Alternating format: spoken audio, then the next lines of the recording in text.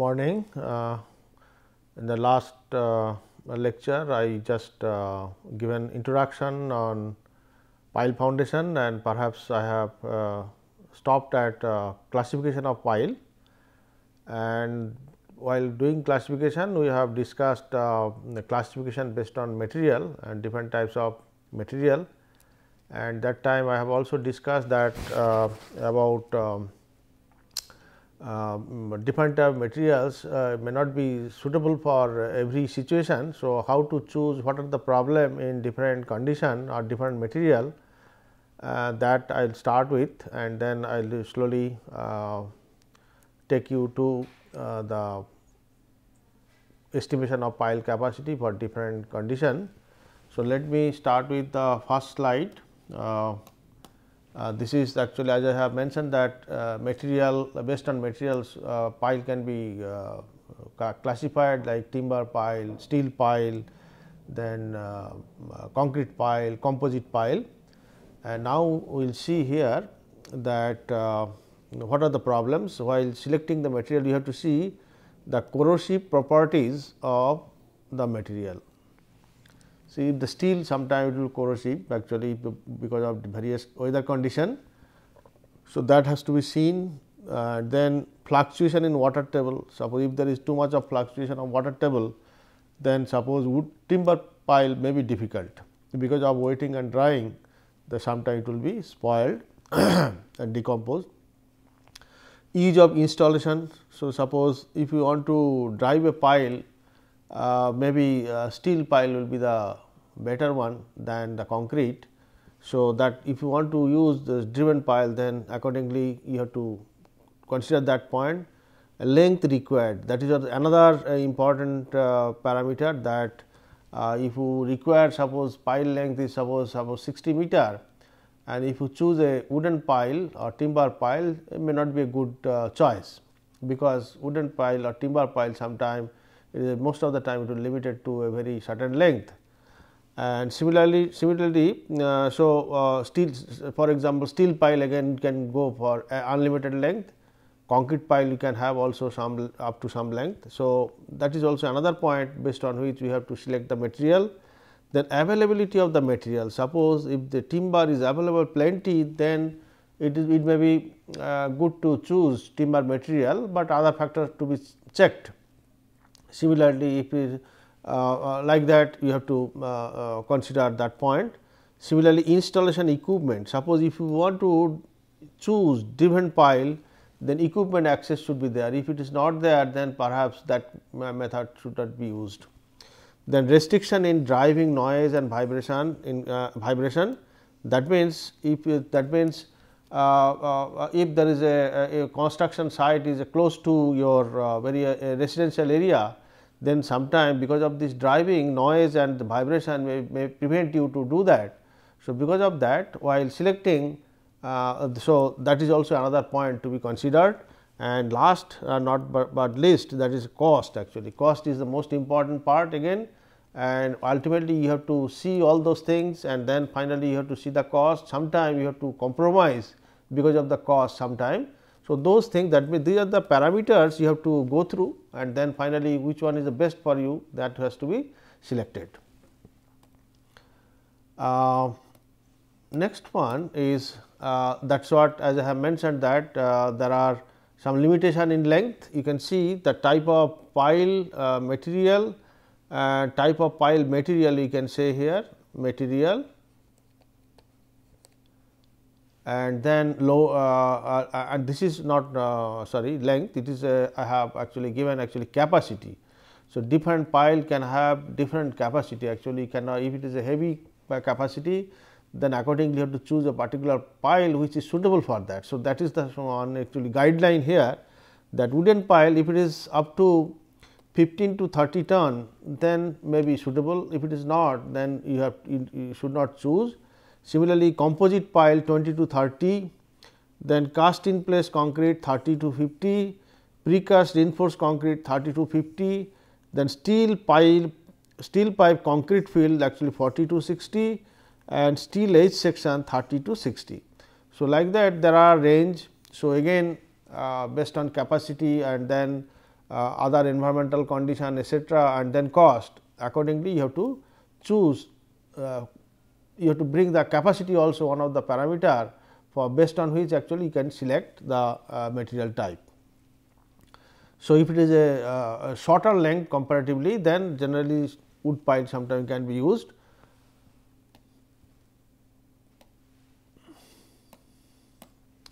And then the next part, as I was telling, that limitation of the length, actually steel H and pipe, you can see unlimited length, any length you can do, and generally unlimited length at a time you cannot do. What we have to do, actually it is a short section to be driven first, and then it has to be welded in the field, and then we can continue to do that until you reach to the desired depth. Steel shell and cast in place, the typically between 100 to 125 feet, 100 feet means actually it will be just 30 meter. And similarly, precast concrete, solid small cross section up to 60 feet, that means around 20 meter, 18 to 20 meter, and large diameter cylinder pile can be up to 200 feet long. 200 means around 50 to 60 meter also we can go this precast concrete pile. These are the typical range of length we can achieve by this type of pile.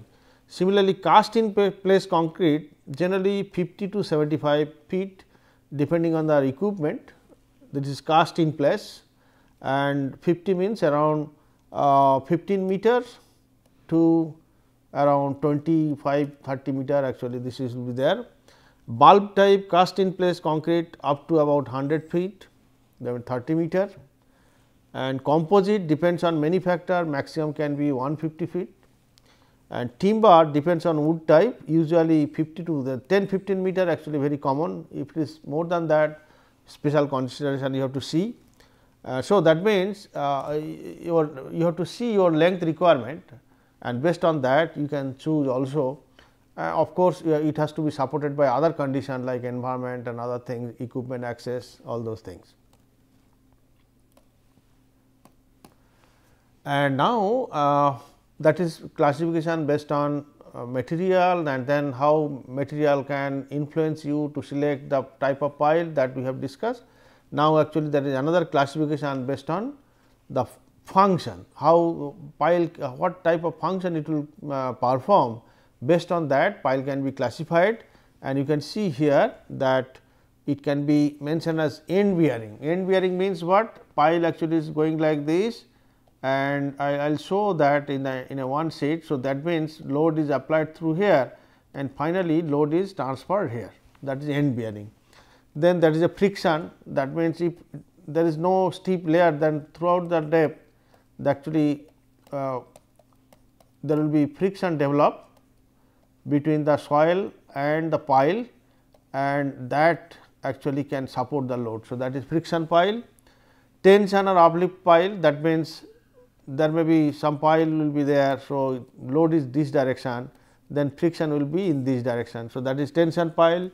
Compaction pile, then anchor, batter pile, laterally loaded pile, seat pile. So, all those things I will just show in the next slide together. You can see here I have shown all those things now. You can see here this is actually end bearing pile, that means this is a pile and this is standing finally on a very steep layer or rock, and this soil may be loose or soft, and as a result that friction resistance from the side will be comparatively small, or when you say one can say it is negligible. Then this load will be totally taken by this base, and this is actually friction pile. You can see friction pile when this type of section we take, and if you apply load, then from the side there are frictional resistance will be there, or if it is straight also like this, there will be load applied, and then there is no hard base here. Then if you push the pile like this by load, then all frictional load will be opposite direction. So, by that actually entire load will be supported. So, that is friction pile, and this is actually compaction pile, that means if the loose soil, if this type of members actually if you push inside the soil, then surrounding the soil, when this soil will be displaced and this volume actually ultimately equal volume will be compression will be there within the soil. So, when the side soil get compressed, that means of that amount, then that means automatically soil get compacted. So, this is sometime a number of piles can be driven, and then based on that the side soil will be getting compressed or densified. So, that is called compaction pile, and this is actually you can see sometime we can use this way. That means, if the load is, this is for holding something, suppose load is applied in this direction, that means within the pile some certain sufficient length should be there within the pile. So, that because of this friction the external load will be resisted. So, that is called tension pile, this is fender pile, then this is sheet pile wall. Actually sheet pile wall, that means if you have these are actually this wall actually very thin cross section, and it will be locking arrangement will be one after one, it will be connected and driven, and then there will be wall like structure will be formed, and they are comparatively flexible, and when it is it can stand itself, then sometime you can make free cantilever sheet pile wall, and if it is a length is very high and because of thin cross section you may deflect too much. So, in that to hold it, then sometime we can do it tie. Okay. So, that is actually anchored sheet pile wall, and sometimes this is actually batter pile. You can see suppose this type of retaining wall or something, and below that there are direction of force will be different. So, to prevent tilting of this, sometimes pile will be constructed like that, and this type of pile when it batter, it will not only take axial force, it will take also some amount of other horizontal force. So, that actually a batter pile also sometimes. So, that means based on function, that means it is taking, this is taking only axial load, this is also taking axial load, this is only compacting the soil, this is taking axial load, but tension, this is actually also taking pressure, lateral pressure, this is actually taking both lateral and vertical. So, like that different classification based on how the pile is performing for resisting the load. Then classification based on installation, that is actually you can see here that it is given a driven pile or cast in situ pile. So, that is again that means driven pile means it will be either if it is timber pile or steel pile, generally as it is we can drive it inside the soil, or if it is a concrete, sometimes you have to precast in the factory, and that can be again driven. So, that is why one is cast in situ pile and another is driven pile. So, driven pile can be many types, and cast in situ pile means generally concrete pile. So, you have to make a drill hole and then you have to concrete it to get the pile. So, that is in general there are two classification actually, driven pile and cast in situ pile. And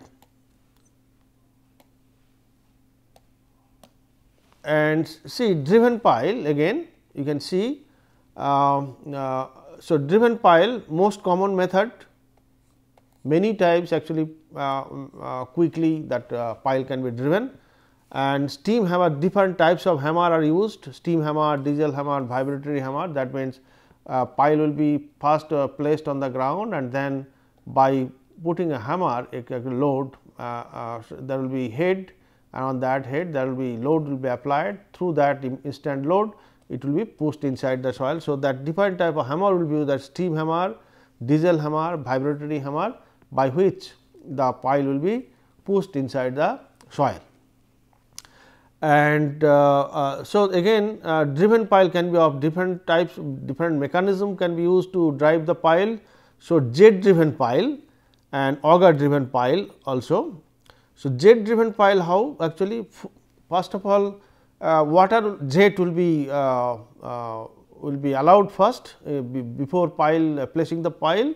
So, force water before pile to ease placement. So, suppose this is the pile, so there will be some mechanism. So, water will be forced here, so that soil will be loosened, and then if you can push the pile easily, and this will be generally by forcing water very easily sand particles, since there is no cohesion, particles can be separated easily. So, sandy soil, that jet driven pile will be easier, and always drive with, and then finally, if you entire length if you do by this loosening and then put the pile, then pile may not get sufficient frictional strength, and because of that what it is convention is always drive without jetting last 10-15 feet. That means, towards end some portion has to be driven by hammer, because there will no jet by loosening by the jet. In that way, actually this will be having a very fixity will be there by that. Otherwise, entire pile will be like a floating. So, side soil will be loose, and when you have put the pile, that pile looks like floating. Whereas, with the last 10-15 feet, actually if you put it by hammering, then that will be a firm base, that means fixity will be proper, and by that actually you can get a good friction as well as base resistance. And auger actually used for cast in place, auger method actually generally use cast in place and to drill through the obstacle. So, that means, though jet method you are using, sometimes if there is a problem, then there some strong layers are appear thin maybe. So, sometime by augering you can cut through and go deeper. Otherwise, the augering is used most of the time and most frequently and most common actually for cast in pile. So, cast in situ pile means actually what you have to do, if the pile length is suppose 30 meter, then by some means you have to make a hole of 30 meter length and equal to, and diameter equal slightly more than the diameter of the pile, and then after that you have to put desired reinforcement, and then you have to put concrete and then solidifying based on that, and after that the pile will when become solid, that become pile.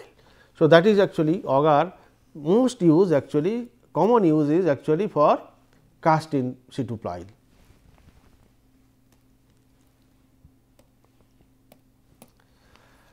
And so, then if it is a driven pile, actually see you have to always record blows per feet, eventually blows per inch, to check the assumed profile and confirmed adequate bearing is attained. That means, while driving pile, suppose while you have selected a particular pile based on soil condition there, and then you have chosen a driven pile, because driven pile means it will have definite resistance. Accordingly, you have suppose ready with the equipment, but when you are in field and if you feel that the pile is pushing or driven without any effort, that means the soil is not good, and you have to see that what type of soil is confirmed from the soil report, and if you find different, then you have to again re-examine, and then you have to modify your whatever you have recommended. So, that is the thing, that means you have to, while doing this, you have to do not only that I have to drive the pile and you have to be happy. What you have to do while driving, you have to also certain checks are there you have to perform, that means for each blow how much it is pushing inside, that to be counted. You can see always record blows per feet, that means for every feet of pile driven inside how many blows are required, and that to be seen, and based on that if there is a number of layers are there, somewhere it will be less number, somewhere it will be more number. From there you will get some idea about the different layers, and you have to confirm that layering whatever you have it is reported from the soil investigation, that should match by and large. If it is not, then you have to re-examine the entire thing.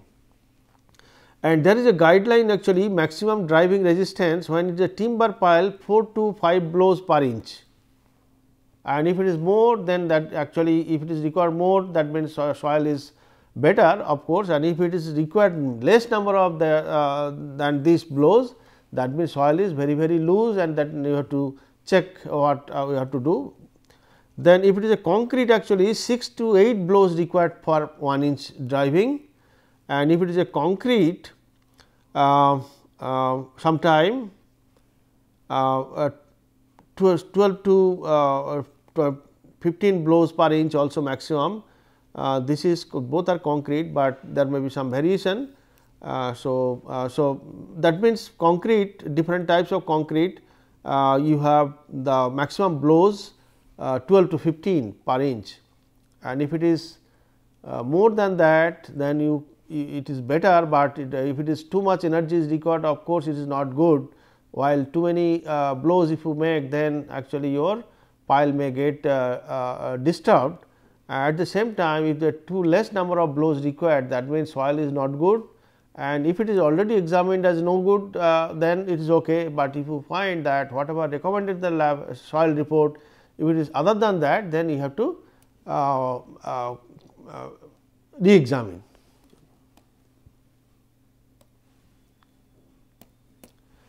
Then next thing is whatever general about pile, the classification based on material, then classification based on installation method, classification based on function, and then all those things, and then you know what function the particular pile to be performed for your project, and accordingly considering the site condition, considering the availability of material, considering the equipment access, all those things and cost, you have to select the pile.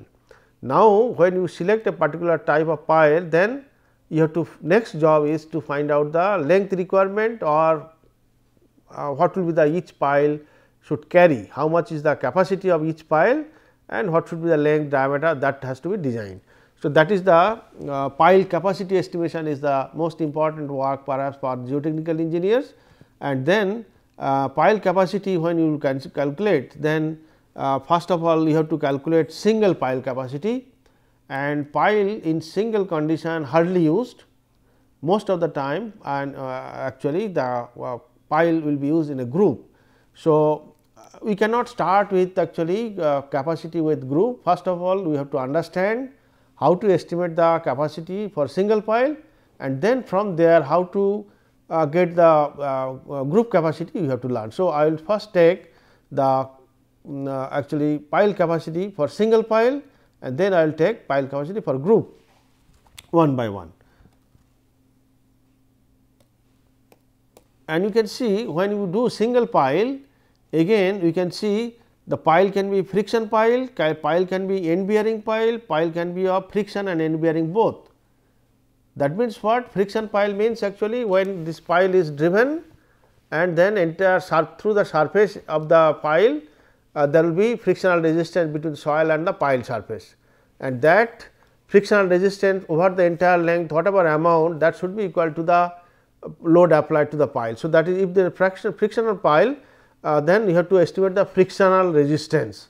Whereas, the end bearing pile, that means you have driven the pile up to a rock or a very steep layer, and from the actually main capacity of the pile will be from the base of the pile. So, the base resistance of the pile has to be estimated, that means end bearing, actually bearing of the bearing capacity of the end has to be estimated, and from there you have to find out the actual capacity. And if it is a both friction and end bearing, that means soil is moderately steep, it has got a moderately steep layer, a base at the pile at the end of the pile, and also it has moderately cohesion or adhesion of the soil, then some frictional resistance will be there, that to be estimated, plus base resistance will be that to be estimated. These two together should be equal to the load applied. So, that is what. So, of course, with some factor of safety. So, pile can be again single pile, again can be of friction pile, it can be of end bearing pile, or it can be both friction and end bearing. So, when it is a friction pile, you have to estimate the frictional resistance. When the end bearing pile, you have to estimate the end bearing capacity at the base, and when the friction and end bearing both, then you have to estimate the frictional resistance and base resistance, that to be together for that to be added to calculate the capacity of the pile.